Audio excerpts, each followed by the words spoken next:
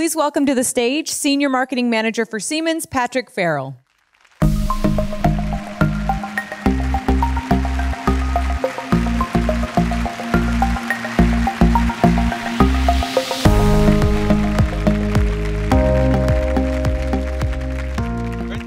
Everybody. Again, I'm also excited to win the telescope here a little bit ago. My son will be excited about that. Now the trick is going to be how am I going to get that back to Detroit on the airplane. So now I've got a little task ahead of me here. So I'm here to talk about today is really about what are we doing for innovation? How can you innovate more? And I'll start with one of the most famous innovators of all time, Thomas Edison. So as he developed the light bulb, it said he took maybe 1,000 tries before he got to the right combination that for a successful light bulb. And so a reporter asked, went up to Thomas and asked him, how did it feel to fail 1,000 times? And of course, Thomas says, I didn't fail. Really, the light bulb was an invention that took just 1,000 steps.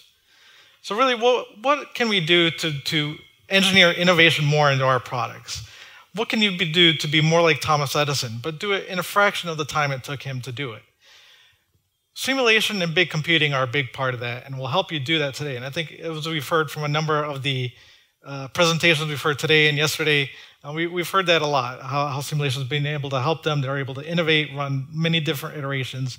And so what I'm going to talk about over the next course of these next few minutes is how simulation has really been part of one of the really original drivers of big computing. I'll give you a little bit of history of where simulation is coming from and where it's going with the increase of computing power as it's gone over the decades.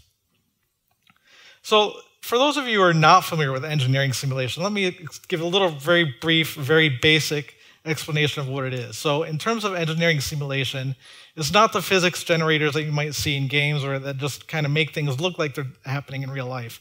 Really, engineering simulation is very much founded in mathematics. Specifically, one of the major areas of mathematics is finite element analysis.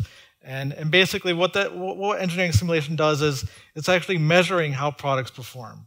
We're trying to find out what the stresses are, if a product is going to actually break, how different pieces move together, how does fluid flow through different types of geometry. So we're really doing very detailed types of analysis. It's not just for pretty pictures or for show. So it starts with basically geometry. So your designer would create basic geometry like you see here. This is just a very basic metal bracket. Then basically the engineer would take that, and in the finite element method, what that does is it takes that geometry and it gets remodeled. We need to remodel it into very small elements, basically. So we need to discretize that model. And basically each of those places where the elements intersect, the nodes where the points come together, essentially you have 6 degrees of freedom, and then you multiply that across all the different number of nodes, and that essentially gives you the number of equations that need to be solved. So that's essentially why we've always needed computing power to be able to solve this, because you can easily get to thousands, hundreds of thousands, millions, and now we're up into the billions of degrees of freedom that need to be solved on these models. Then you also apply your loading and your boundary conditions. So here it's fixed at the bottom, some pressures or forces up at the top, and then you simulate it. So you submit that to the computer, it solves it, runs the numbers, it does all the calculations, and then you get back some results so you can actually see how the part deforms, where its stresses are, and make sure that it's meeting the product requirements that you've designed this part for. So finite element analysis is really kind of the foundation for a number of different types of physics simulation. That's what I'm really talking more specifically about. Of course, there's lots of other simulations like we've seen, with software simulation, as well as getting into controls and looking at, autonomous vehicles. But what I'm really talking about in this case is physics-based simulation, so structural analysis, dynamics, durability, getting into composites, CFD, thermal flow, motion, multi-body dynamics, which is really more about seeing how different mechanisms move, and then these can also be applied to acoustics. So in general, this whole area is really considered computer-aided engineering, or commonly known as CAE. So the history of CAE really dates back. The finite element method, the mathematical method, was developed in the 40s.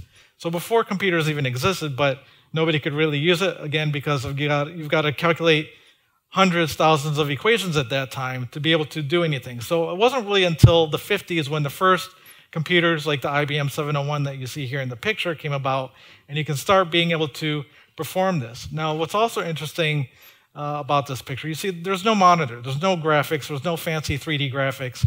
So the way people used to have to make those models in the past were actually by hand. They would take the CAD drawing, or not even the CAD drawing, the drafting drawings, and basically trying to map out where those nodes, where the elements would be in space, put them into punch cards, and you kind of see the woman there up in front. She's got a stack of cards, and so usually a lot of times what we call finite element models today are decks. So you have a deck of cards, that's where the terminology comes from, and then they feed that into the computer, and then it performs the calculations, and then you get the results back, and you need to interpret the results. So simulation has really been a driver to big computing. I mean, this was state-of-the-art technology, 60 years ago, more than 60 years ago. So simulation has really been at the forefront, really pushing computing power as far as it could go. And it really wasn't until the 1960s is when things really started to heat up. So during the space race is when finite element analysis became really important, because obviously trying to simulate or trying to build and break large rockets is not physically possible. It's hard. You're dealing with environments that we're not able to really physically test. So another reason why simulation is also important was to help beat the Russians to market. So being able to do the simulation means they're not having to do that build or break. You can iterate more, get more, finding out, making sure that your designs are meeting performance. So that was another critical component. And that's why, again, also simulation is used today is a competitive advantage against the competitors that you have out there. So another thing, so simulation has been constantly pushing the hardware capabilities. But one of the other things you need to keep in mind is all simulations are wrong. Simulation, especially the finite element method, is really an approximation method. So they're all basically just estimates. It's just that some simulations are better than others. And there's a lot of assumptions that go into building these models. So the model on the left is actually, the picture on the left, I mean, both of these pictures are actually the two same simulations, but the one on the left was done in early 1990s. These are fluid dynamic simulations here, just some water flowing out of a kind of a reservoir. You see that, so based on the computing power, I mean, simulation's always been really hampered by the computing power at that stage. So we've had the mesh that you saw in there. Going to finer meshes means more equations, so we haven't been able to get really fine meshes, which means you're obviously not capturing all the full fidelity of a model. Whereas, on the right, the image on the right is something that was done in around circa 2010-ish. So you can kind of see the difference in terms of fidelity of how simulation has changed over time. So the one on the left, you can see the elements. They're quite large elements. You can see how it's broken down. It's a 2D model instead of a 3D model. And you can see even by the results, they look quite different. The one on the right, you see a lot more fidelity. You can kind of see the waves and splashing and thing of the liquid coming out. So computing power has allowed us to increase fidelity of the models and get closer to accuracy and being able to predict performance much more closer to reality than we have been before. But another part of computing that people don't necessarily think of that actually impacts the entire CAE analysis process. So a big part, as I mentioned, of performing CAE or finite element analysis is the modeling process itself. So understanding how much elements you have on your model. You also need to make sure that your element quality is correct. Otherwise, that can also screw up your results. So a big part of the CAE process is actually analysis modeling. And if you look at the entire CAE process itself, sometimes that analysis modeling step can take as long as up to 80% of the entire process, and that's even including the solve time, which, depending on the type of model, can be a very long process. So, the analysis modeling step can be broken down into a number of different steps. So, if you consider taking that CAD geometry, a lot of times what you need to do is get rid of a lot of features that aren't necessary to perform the analysis. Because one of the reasons, if you've got small holes in your model, for example, you try to put a mesh on that, then you're essentially introducing lots of little nodes around that hole, which again increases your degrees of freedom. It's going to increase the number of equations you have, and it's going to take longer to solve that model.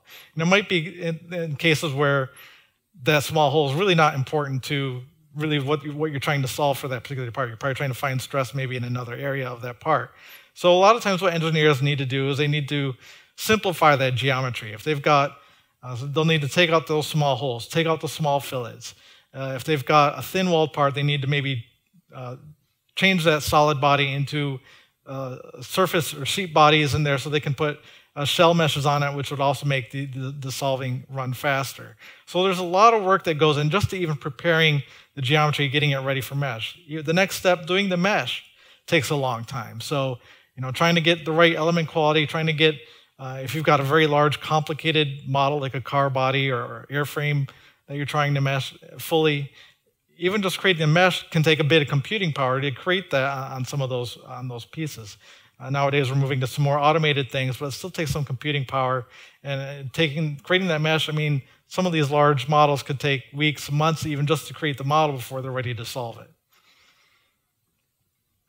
So how does big computing then really push simulation forward now? So now as computing power gets more advanced, we're able to obviously, the obvious change is going to be in terms of fidelity. So this is a much more modern simulation that we've seen, something done with Star CCM Plus, which is a CFD code again. So you're seeing some of the air, how it flows based off where it's coming out of the wheels and how then it flows around the car in the back. So the obvious answer for how big computing helps simulation, the first one is always obviously fidelity. The next thing is also, again, how it improves analysis modeling. So now we can, if we've got very large computing resources at our means, we can start putting much smaller elements. And if we can get to a point where we're getting really infinitesimally small elements, maybe we don't even need to worry about element quality as much. So that means we can speed the analysis process. We don't need to worry about how big or what our element quality is. We can also use the power to generate these large meshes and really get that analysis modeling process time and drive it down and get to the results quicker, which is really where engineers want to be able to spend their time and look at the results, understand what sort of design changes they need to make to their products. So up until this point, I've been talking about very specific simulation domains, but obviously in the real world, simulation or physics domains don't just happen in silos. So everything's happening at once, simultaneously. So structures doesn't happen in a silo, CFD doesn't happen in a silo. So if you think in terms of really what happens when airflow goes over an airplane wing, or in this case, a car spoiler, you've got an airflow that goes over that spoiler. It creates pressures. The pressures of that structure are then going to deform that wing. So that wing deforms, that's going to change the airflow over the wing. So that you got to rerun that, and then it's going to change the pressure. So it's this constant cycle that needs to happen. And so we need to also start coupling these types of simulations together, which has really been quite a challenge up to this point for a couple of reasons. One, obviously, is the computing power to do that. Even just to run a basic CFD analysis can take hours or days on some of these more complicated types of geometry. But now you want to try to couple that with different types of physics solver. That's even going to take up even more computing power. But even from the software side, to integrate these types of workflows, to set that up and be able to perform the analysis to get those two to talk to each other, takes a significant amount of effort from the software vendor. So we're also working towards integrating these more so we can do more real-world types of multi-physics analysis like you see here. So another thing is in terms of, we talked about Edison and looking at variations. And you hear that again from Boom and a number of the other people I've talked to or that have given presentations here. Now we want to be able to look at thousands of iterations. And so what we can do is we can automate the simulation. We can parameterize the model so that we can quickly update them. And now if you've got large computing resource, now you can send these off in parallel, or in some cases, if some need to be sequential, you can do that. But it really allows you then to automate and be able to look at literally thousands, even hundreds of thousands, maybe, of design variations. So in this case, this example you see here, it's automating some of the dimensions of the spars that are underneath the wing and some other properties of the simulation model. And basically, each of those dots you see up in the graph is essentially one design iteration. So it's depending on the criteria, it's color coding them either blue or red. It means it did or did not meet certain of the performance requirements in terms of either weight or some of the other like this is a margin of safety simulation. So looking at margin of safety for an airplane wing. So there's a number of criteria it's looking at, and so you can quickly see which design iterations are passing, and then you can go and, depending on the certain type of application that you need to supply, you can look at a graph like this and zero in on maybe what are going to be really the best designs for your particular application. So an example of this in use today is with Airbus. So they were looking at an air bleed system, which basically takes some hot and cold air from the engine, mixes it together, and a lot of times it pushes that into the air conditioning system within the cabin.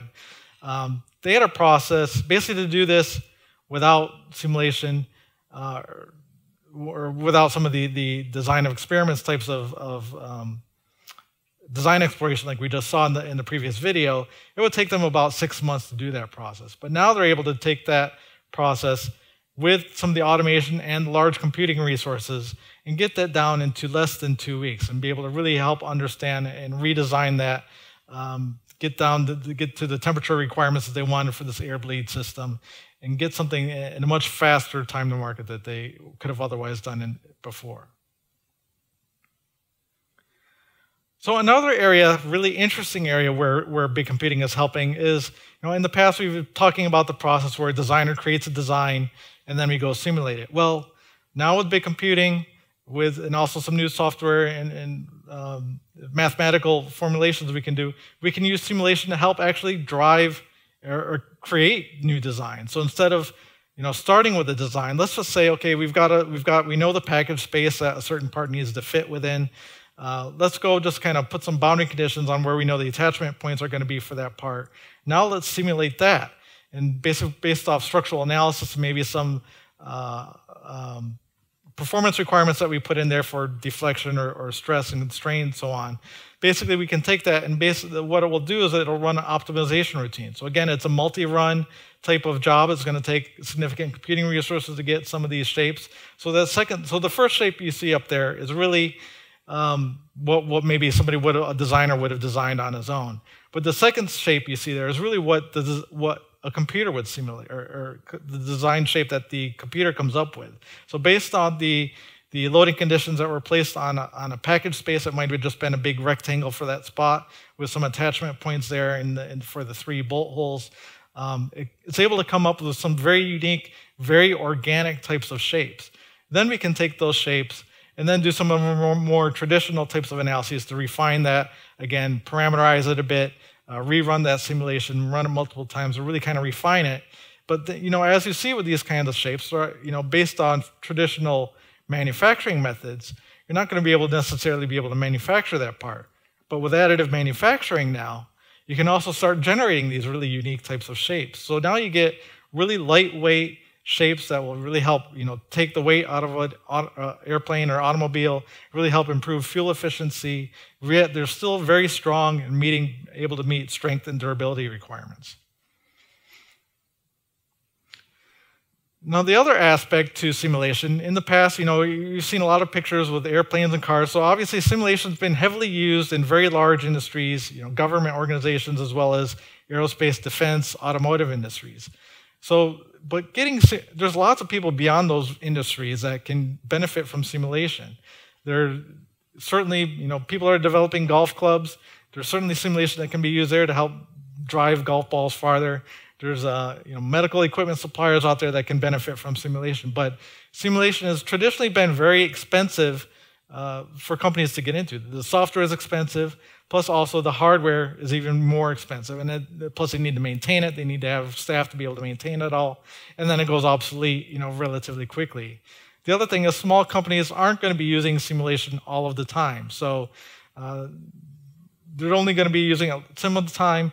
Otherwise, then you've got a whole bunch of hardware that might be sitting there that's not useful. So with big computing, we're able to get, especially with access through the cloud, they can get on-demand access to that hardware. And with that also, then we're also making some of the simulation tools available to them on demand through the cloud platforms as well. So as you see here today, we've got a number of our own simulation tools, our CAE or our system simulation tool. SimCenter AimSim is available, as well as SimCenter 3D, which is our finite element multi-body dynamics CFD code. That's also available. So you can get those on demand today on Rescale. You can actually access them through your web browser without having to install any software on your machine. So it's a great thing for small companies to be able to get out there, get the software on demand, only use it when they need it, and only pay for it when they need it. So an example of this, American Axle, which is an automotive supplier, they make axles that go into cars, and they need to perform a number of simulations. In this case, it was specific to a fluid domain, a fluid dynamics simulation, basically of the oil that's within some of these axles, and they need to flow around and it needs to get in the gears. And so they have one server there with like 64 cores, but a number of these simulations would take way more than that, maybe like up to 150 cores or more. And again, like yours mentioned a couple of days ago or yesterday, so they have the one server there, but they're also sharing that with a number of other analysis teams that are doing vibration simulation and other structural simulations. So even though they've got maybe a fairly large solver or server, they can't really get full access to that all the time. So American Axle really needed flexibility in order to be able to perform the fluid dynamics simulations that they needed to do. So being able to get access to that type of simulation or hardware resource through Rescale really helps them to be able to get the flexibility they need to perform the simulations they need in the time they need it by. So now we've reached a point where everything I've been talking about today is really, up to this point, has been about product development, using simulation in the product development world. But what happens once the part is out in the field? Once the part's out there, we don't know what's going on with it. So something like this you could see happen with the wind turbines out there. But now you see a lot of things where especially industrial machinery, everything is outfitted with sensors. So you've probably heard of the Internet of Things. So you've got sensors, you've got wind turbines out there like this that could be outfitted with sensors. And obviously servicing a wind turbine is really difficult. They're way up high in the air. They're large machines, so getting up there might take a helicopter or something to bring one of those down to look at it. So to be able to understand what's happening with that machine before a problem like this happens, it's useful. So you might have a sensor out there picking up some vibrations, maybe a vibration that's maybe outside of the norm of requirements that they normally looked at. So that sensor can send that data over to the company or the manufacturer of the wind turbine, which will then have a digital twin of their model. So the digital twin, you might have heard that term a bit, it really comes down to a simulation model of basically what's out there in the field. So they can take that vibration data, use that as load case into their digital twin, be able to re-simulate that and say, okay, this is, what's going to be the impact of this vibration? Is it going to decrease the durability of some part? What's going to be the failure problem, or what's going to be a failure mode with this thing? Do they need to go out there and service this? When do they need to service it? So finding that kind of information on your products in the field and finding problems before problems like this happen out there. So a little bit of our pitch for Siemens here also, so Siemens has been around for 180 years. We've been making things, from gas turbines to trains to healthcare equipment. So we've got a lot of experience in industry that we're also baking into our software products and the simulation tools. We're taking that knowledge that we've gained from industry ourselves, putting that into the software that we've got that can then help you all with your engineering and simulation needs in the future.